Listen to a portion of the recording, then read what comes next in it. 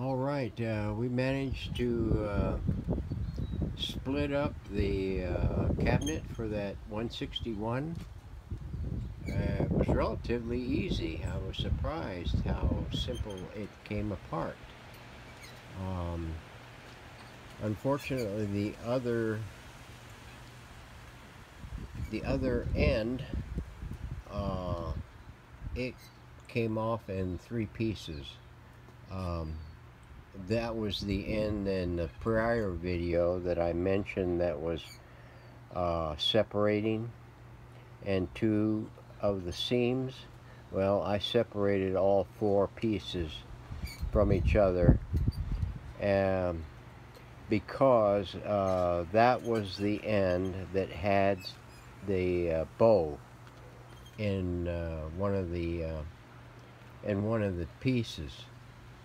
So I had to break it apart and put it in a jig on that paver, and seriously crank it down with the clamps, the heavy clamps, uh, in order to get, and after wetting it with water and letting it sit for a day, and it did press out the bow in the wood. Um, Now I've got half. I got it in half pieces here. Those two pieces right there had the bow in it, and those were the ones that separated when I knocked down the cabinet. I'm getting them re-glued up, re-laminated there.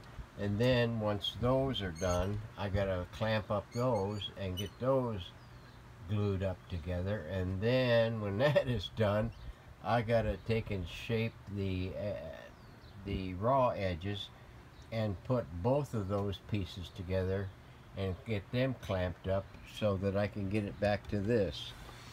The ends are made up of 4 individual blocks. And this one here, it doesn't seem to have, there's a little issue there, but I think that there can be readily taken care of with some fill. So I've got that to take care of. That's going to be another couple days probably for that. I managed getting them stripped relatively easy with the help of some citrus strip spray. And I sprayed it on there and buffed them, let them sit for about 15 minutes, and then come back with a short bristle brush, like this, and schmoozied it all over the place, and then got her cleaned off, and then these here have been dried and sanded. That's the reason why they look so clean. I went through and I sanded up all the pieces. This is the bar that goes in here. Yeah, see if I can get back here. Doing this in HD is getting. I'm not getting everything in frame. This is the piece that went in there, and this was the silver colored bar that went across this thing that somebody had painted silver, and all the rest of the cabinet was black. These are the two end pieces. We got a little crackleation right there that we got to deal with, and some more right here that we got to deal with. I hope it's not too big of a problem. This is the top. This here is the piece that has the separation right there. About, it's gone a little more than halfway across, and I realized why. And once I got the pieces all separated and everything, is there were supposed to be screws in this piece into the thing. Like, see, they're in here. There's no screws in this either. I'm surprised this thing is still hanging on. With the exception of these end pieces right here, and the other one is right here. This came off with the end.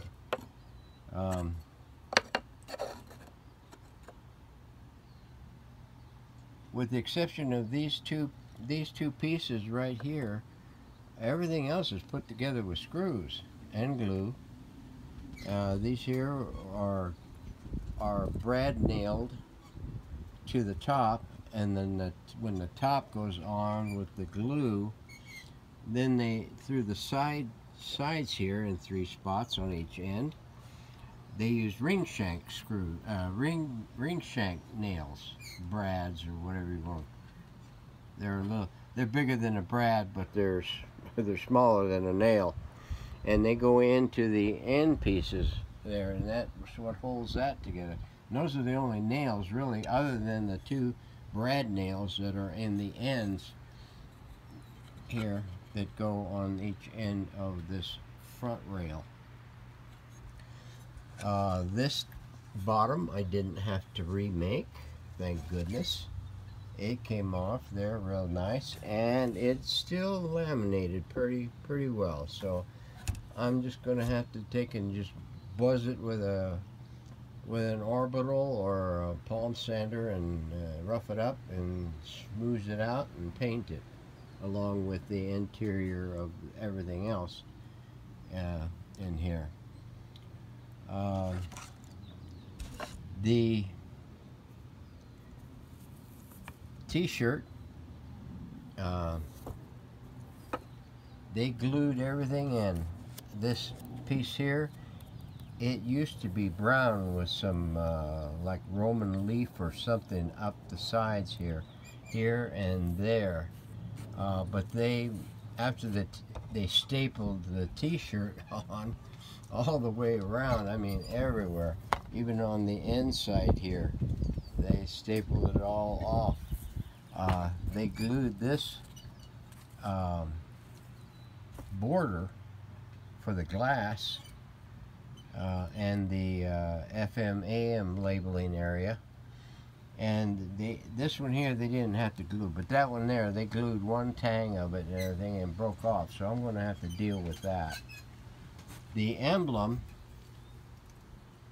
well, they managed breaking the little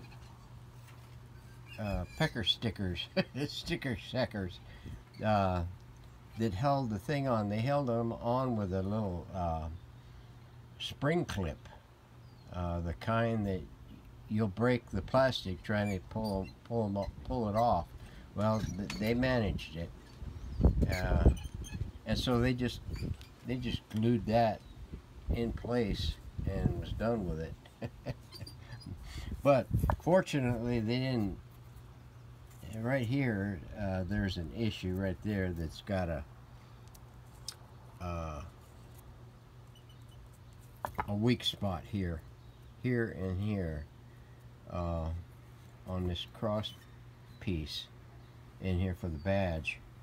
I think I can deal with that, but the rest of it is still pretty good intact. It's still structurally good. So at least we don't have to remake that. So anyway, I've yet to check out the chassis. Everything has been sitting here since the last time I did a video on this thing and extracted the chassis out of the cabinet. I got the tube in for my 439 Zenith, and I just shot the last coat on my cabinet.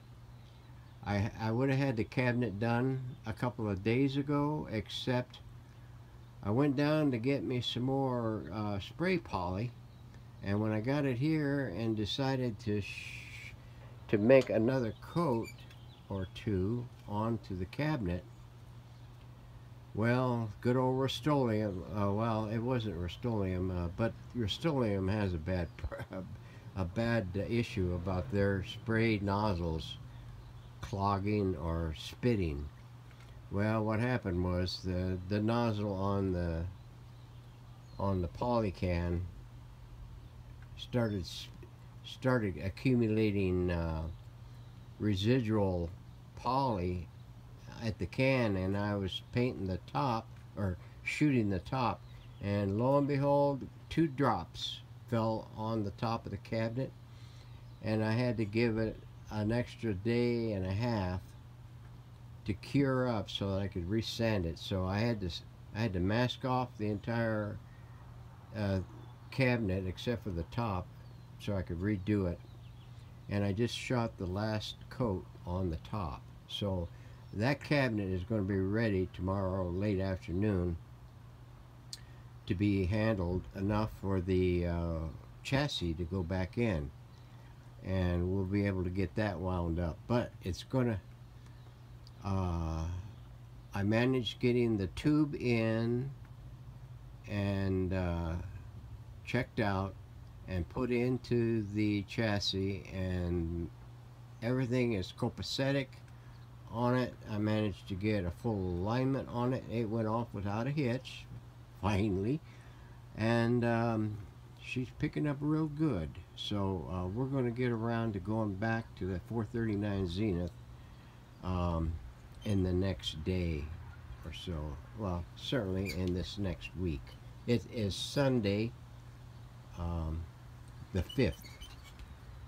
So we'll be moving on. So thanks for watching. Stay tuned. We'll have more significant stuff real soon.